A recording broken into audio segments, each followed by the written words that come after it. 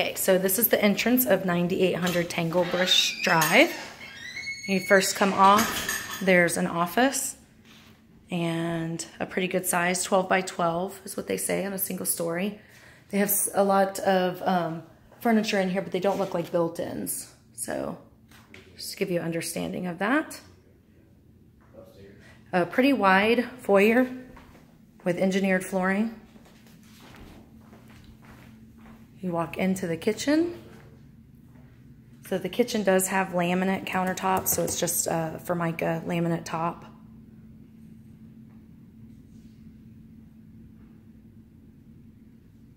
And another wide hallway here leads to the pantry. It's got a decent sized pantry. Little mud room they've made, laundry room here with some built-in shelves. Going into the garage. Oh, let me see if I can find the light.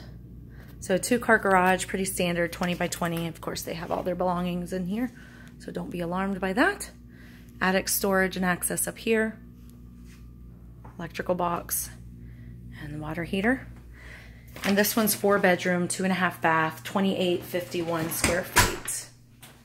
And you come back through. There's a half bath so that your guests can use this downstairs, a little powder room with a eco-friendly toilet, as well as an upgraded counter space there. When you come back, you can see the upstairs goes into the dining area, which has a window seat. And then get a view of the living room, some bar stools there, into the kitchen. You have a gas fireplace in the center of this wall. Also light fixture with vaulted ceilings. So nice open feel. Come back here to the master, and we have engineered floor throughout here. The master has access to the backyard as well as the right in front from the living room. And you've got double doors going into the master bath. So you have shower with a seat.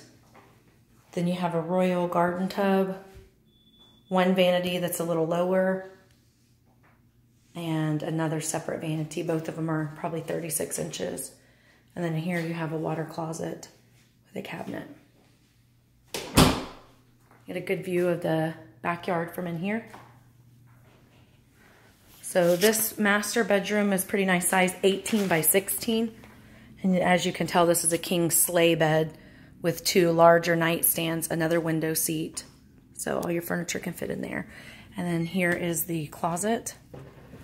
So the closet also has laminate flooring.